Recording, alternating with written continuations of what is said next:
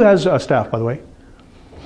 Okay, you're connected to those people. So you've got staff right now, and wouldn't it be wonderful to be able to walk away from your business without it exploding on you or having that emergency phone call?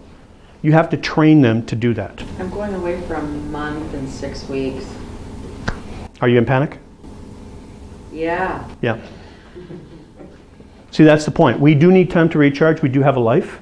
And if you're actually so attached to your business that it can't go without you, you've now created a bigger, worse job than you've ever thought possible. Your business now owns you, and the objective is to actually change your leadership so that other people can take on the roles. And you got to do that slowly and gradually. But it's amazing how resourceful people can be when they have to be. Absolutely.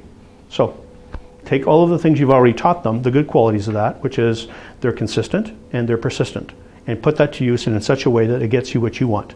And don't allow them to suck you in. I bet you in 3 days you can change the entire staff mode. You'll have one probably in your environment that'll actually want to hang on a little bit longer than the rest. But if you make it uncomfortable and ask silly questions like, why don't you respect me? Or are you really feeling incompetent, or that you're, how have we established this relationship? You're a lot more competent than that. I don't get it.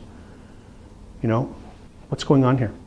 And if you deal with what's going on rather than the issue as it shows up, that urge to solve the problem, if you stop solving problems, I guarantee you they will actually solve problems.